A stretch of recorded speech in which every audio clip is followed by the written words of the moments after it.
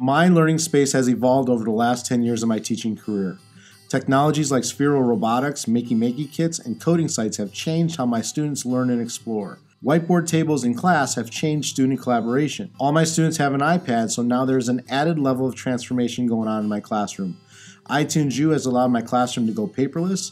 I have created courses for our daily agenda, science, and social studies. Students have instant access to video and text. They import documents from the course into Notability to annotate over and then turn in for review using Google Classroom via the iPad. Students use these devices to create iMovie trailers. They have created iMovie clips to demonstrate mastery in science in their own creative way. Students create enhanced podcasts in iMovie with music they've created in GarageBand to demonstrate their knowledge.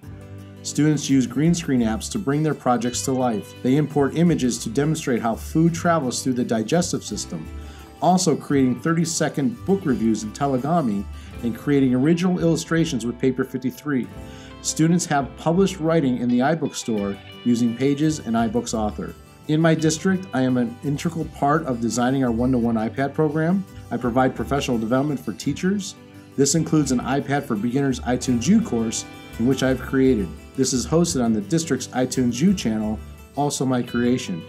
I am president of San Gabriel Valley Q, an organization that supports teachers with technology in Southern California, a Q Rockstar Camp faculty, and Azusa Pacific University adjunct professor. My master's students access my Emerging Technologies course. I've shared iTunes U, iMovie, and Apple TV at large conferences like Q and ISTE while connecting with my professional learning network on Twitter. I am Jason Seliskar, and this is my ever-changing learning environment for innovative students.